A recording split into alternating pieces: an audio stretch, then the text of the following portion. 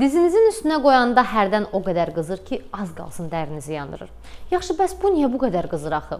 Bugün sizinlə Notebookun qızma probleminin həlli yolundan danışacağıq. Azasel'in təqdimatında Technote rubrikasını izləyirsiniz.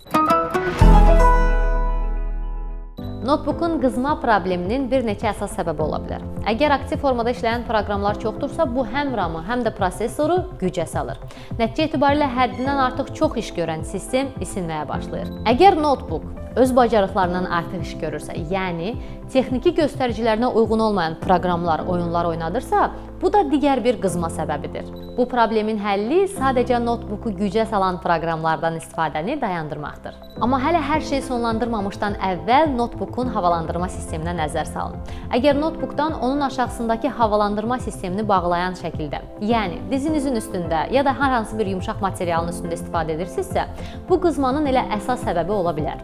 Nəzərə alın ki, belə istifadə zamanı siz notebookun içəridən necə deyərlər nəfəsini kəsirsiniz. Nəticə etibarilə içərini soyutmaq üçün hava ala bilməyən notebook qızır və hətta donur.